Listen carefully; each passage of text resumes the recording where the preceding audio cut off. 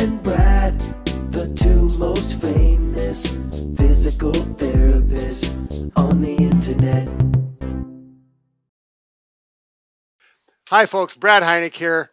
I'm exactly one half of the Bob and Brad team, and today the subject is we're doing a podcast, as a matter of fact.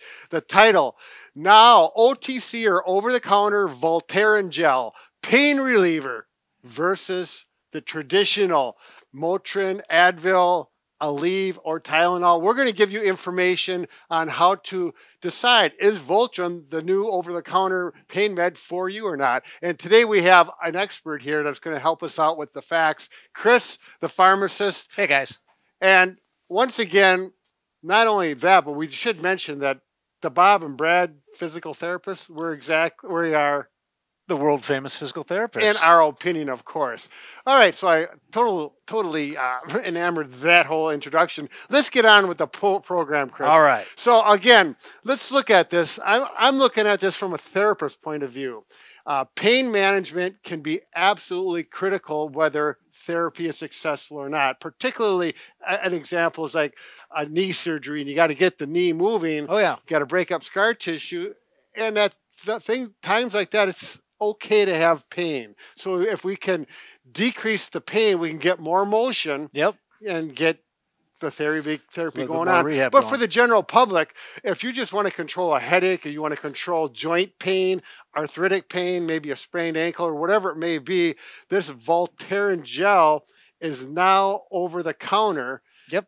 So anybody can use it. But let's get to the basics. Sure.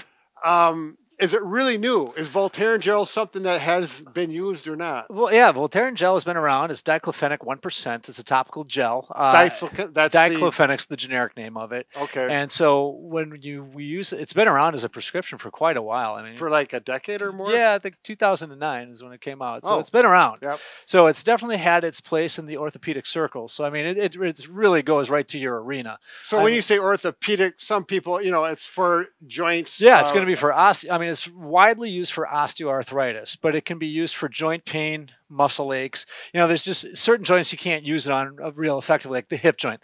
Hip is just too thick. I mean, it's too deep. You can't get this to penetrate into the hip directly. Okay. So it's going to be more for your ankles, your elbows, hands.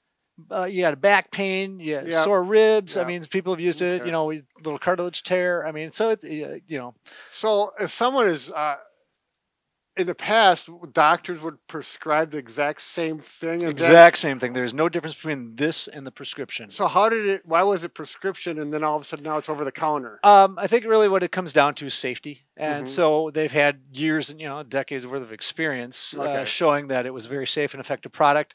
Didn't cause the biggest complaint for this for patients that have side effects is going to be kind of a rash or some itchy skin.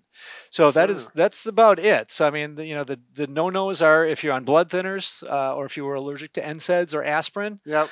Those would be the things that you would not use it for. And of course, patients talking to the doctors, it's very important to give them all that information so they're imbibed with that so that they can get you the right choice. But, when you walk into the pharmacy and you're like, gosh, I'm just looking for some pain relief. I got a sore knee. It's just bugging me. Voltaren gel is actually a really good thing that people can certainly try in the arena of pain relief. So whether it's going to be ibuprofen, whether it's going to be naproxen sodium or acetaminophen.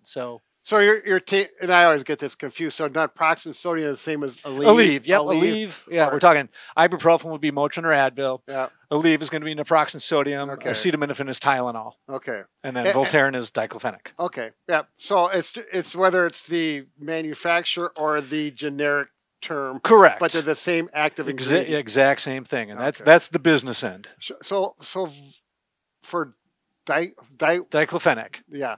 Is there other manufacturers that has it, or is Voltaren GSK owns the patent that was on diclofenac gel, and actually, so there's a 3% prescription one also for a different process, or problem. But yeah, it's been around for years, and it's effective, good stuff. We've been using it as a generic medication, so it's a lot more cost-effective alternative for patients. And now this is just really affordable stuff over the counter. So it's just nice because now it gives access to many. So you don't necessarily need to see a doctor. So if you're Right. having, weekend warrior kind of stuff, you were out in the yard and you were raking and you kind of hurt your back, or you pulled something or did something to your shoulder, you're playing catch with your kid, and Sure. you just did something to your rotator cuff or labrum or something silly, Yep. that maybe it's minor, maybe doesn't need a doctor or physical therapist yet. Let's try and use something like this, 3-4 times a day and see if it helps to relieve it and provide the pain relief that the patient needs. So I'm thinking in my head trying to separate all these different avenues out for pain relief, because in my case, I do best with ibuprofen Sure. product. Okay. Yep. I've tried Tylenol, it doesn't seem to work, and everyone has their bodies have their own preferences. Correct. So if you know that, I'm thinking, well, what about this? Can you give, now my understanding, if this goes directly, say I have a sore knee, if I take my ibuprofen, it goes throughout my whole system and it gets to that knee. Yep. So if I take this, if I'm thinking right, and I put it directly on my skin, does that medication go through the skin to the point of the irritation? It depends on the depth, but I mean, that's why the hip joint's not the best place to put it. Sure. But let's say we're talking a knee and ankle, people use it for arthritic hands all the time. Sure. And so, it's important to get the so basically below the waist, we use 4 grams as the measuring tool. And I don't know that, Tanner, will that focus in on there or not? I don't know. There's a measuring guide that's actually included within the box. Well, basically upper joint is going to be 2 inches, lower joint is going to be 4 inches. And so basically it's just like kind of squirting out toothpaste. So you just put it on the spreading blade.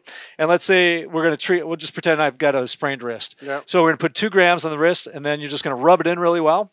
Just wash your hands gently. You don't want to wash off the spot, but maybe wash this hand with soap and water otherwise, just so it doesn't irritate the skin. I mean, there's no point to it. The biggest complaint can be a little bit of skin irritation, but it's going to penetrate through the dermis into the joint. Sure. It's not going to get all the way deep into the joint, but it's going to help to where those pain receptors are, and hopefully help to kind of control some of the inflammation that's creating some of the pain. Sure. So, and you'll apply this every 6 hours or 4 times a day max, 3 to 4 times a day. A lot of people, it's going to be hard to go on a 24-hour schedule because we sleep somewhere in there or we get busy. But 3-4 times a day, 4 to 6 hours apart is a reasonable usage pattern for this particular product. So upper body, this is neat. So like Chris says, I would take that. This is so nice because you can just squirt it on there about that size, so you get an accurate dosage. Exactly, and that's you don't have to get a measuring cup. No, you're not guessing. No, and you'll get a kind of an idea. But yeah, you want to, and then you just basically, let's say, or your elbow, you just kind of rub it in, and basically do that 4 times a day. And hopefully we're going to help to control the pain and inflammation so you're more functional. Have you heard a lot of people allergic or break out from this, or is no, that pretty rare? I mean, the biggest common side effect is a little bit of itchy, irritated skin. Mm-hmm. If you have an allergy to, NSAIDs, which would be your ibuprofen, your Aleve, those types of things, aspirin, you would want to avoid using the product because there's a higher chance that, this is diclofenac. It is an NSAID, so it's certainly something within that family, that umbrella. Right. So you could see an allergic reaction. We don't want to tip the balance in the wrong direction. Sure. So if you're allergic to an NSAID, you should avoid it. Okay. And that's when we go to Tylenol. Sure.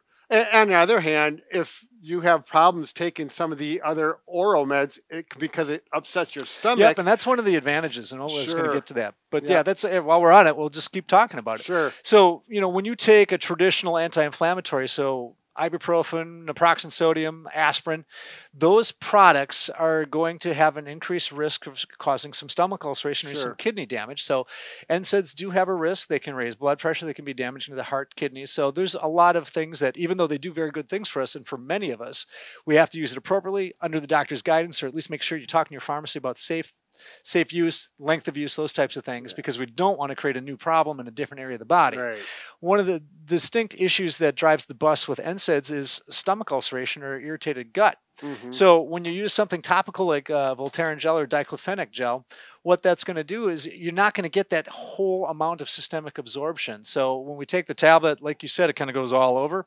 This acts right in the area. And so you're going to get some that goes into the bloodstream, so you can see some prostaglandin inhibition. So there is still the remote, and I do mean remote, possibility that even though this is a topical gel, that it could cause stomach ulceration, which is why we don't stack NSAID on NSAID. So if you're already taking a regimen of, your doctor puts you on, we'll just say 600 milligrams of ibuprofen 4 times a day, you're not going to use this on top of that, because there is a synergistic or an additive effect that when we're talking when we're swinging things to the negative. So kidneys, stomach, heart. So we need to be careful with all of those things. All right. So I'm getting back. So if you've got arthritis, and I'm thinking of my mother right now, she's got a knee that bothers her on and off. It's arthritic problem. She's not a good candidate for surgery. So to manage the pain, she could put this on that knee. Say there's no skin irritation. She can put the dosage that's on there. So it should be a 4-inch. Okay. So yeah, and then it's really neat for your mom. I mean, one of the easiest ways, a lot of times is like, are you really looking at your clock? Has it been 6 hours? I mean, I'll tell people just go breakfast, lunch, dinner, bed. Okay. I mean, those are intervals that are somewhat just through our lives, we've kind of naturally spaced those apart. But so let's say you put it on there, and do you notice the effect? Is it typically within an hour, or is it kind of take a day or two? Yeah, I mean, it's going to take a day or two of some consistent use. I mean, you might get some pain relief right out of the gates, but it needs to be kind of an additive effect to, because there's a lot of things going on with inflammation that's causing pain. Sure. And so we have to calm down all those chemotaxic and healing factors to give the relief to the patient. So it does require repeated dosing to get adequate drug response. So a typical scenario, my mom's got knee pain. She uses this for a couple days. The knee pain's getting better. Or maybe it's back to normal again. Then you can stop it. Yeah, usually we're not going to want people to use this longer than 7 days without at least discussing it with their doctor, just because there could be something more potentially wrong with that knee. Let's say she tore some cartilage, or any of the litany of things that you're going to see in there. So we want to make sure that we're not overlooking something. So, but yeah, 7 days is kind of the max, unless your doctor says, oh yeah, you can use it as long as you need to, kind of thing. But make sure your doctor's involved. I mean, that's the quarterback of the team. I mean, you're very, very important with your own healthcare, but your doctor should be involved, or at least ask a pharmacist or one of your other healthcare professionals to make sure there's no red flags. Exactly. If you're on other medications, or you're blood thinners would be the big no-no. Okay. So all right. Any other side effects or things to be? No, it's actually some pretty slick, innocuous stuff. I mean, not much bad with that, simply because, it acts locally. So you don't get as much into the system, so it doesn't create all the systemic NSAID side effects. So it's pretty impressive stuff. There's a lot of orthopedic surgeons and doctors out there that routinely prescribe it still, even though it is over the counter, because sometimes your co-payment might be a little bit cheaper. Sure. But I mean, you can get a tube of that for about $9 over the counter. So it's affordable stuff. And that'll last you the 7 days or even. Oh yeah, easily. I mean, depending upon the size of the tube, they actually make a larger tube too, so it's a little bit more economical. But I mean, I just grabbed a small one for an example. It depends on what size area you're covering. Exactly, and how frequently. I mean, hopefully it's just going to be kind of a short-term thing anyways, but it's available to you if you need it. Yeah. Well, that's great. I think it's a great alternative, especially when you don't have to take pills if you've got digestive irritants. Yeah, just remember, guys, it takes about 5 minutes for this to absorb. So let's say you're treating a shoulder. Want to rub it in. Give it about 5 minutes to dry. Either put it on your shirt. Your shirt will kind of stick to it. And get a little slimy. So that'd be just one of the other negative things. That's not really an overt side effect, but it's definitely a cause and effect kind of scenario. Yeah, you want to keep your clothing looking nice. Yes, exactly. All right. That answered a lot of information for me. I'm thinking this is going to be a go-to. I'm going to at least try it with my mother's knee. Yeah, I'd give it a whirl. See how she responds. I bet she'd appreciate it. All right. Very good. Take care and enjoy your pain-free way of life. All right. Thanks, guys.